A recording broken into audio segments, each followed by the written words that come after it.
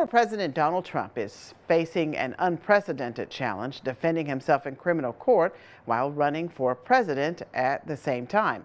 The campaign has raised millions of dollars in recent days, even offering a T-shirt with a fake mugshot. Trump responded on social media this morning saying, quote, "The people see what's going on and will not allow it to continue. Tremendous spirit right now in the Republican Party," end quote. Trump's lawyers say they will try to get the case dismissed long before the voters go to the polls.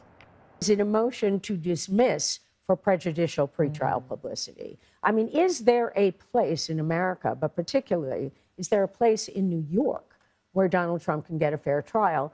That will be the argument of the defense. Trump will be on the road campaigning again next week when he's scheduled to speak at the NRA convention in Indianapolis. Meanwhile, local political leaders are responding to the former president's indictment and subsequent arraignment.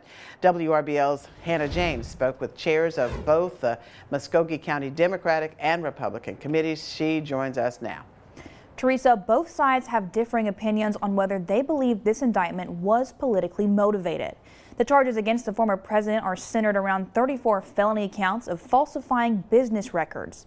Prosecutors say the charges stem from a series of hush money payments during his 2016 presidential campaign.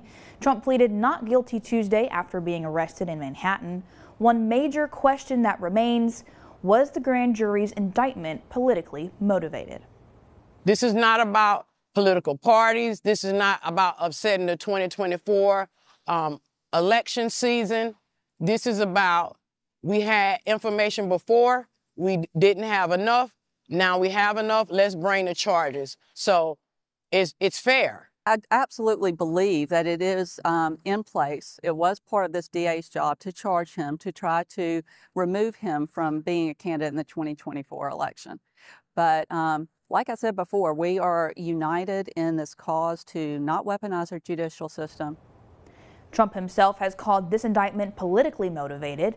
Teresa, Rice says these efforts have garnered more support for the former president and the Republican Party than ever seen before. So far, his campaign has raised more than $8 million since the news of the indictment first broke. Back to you.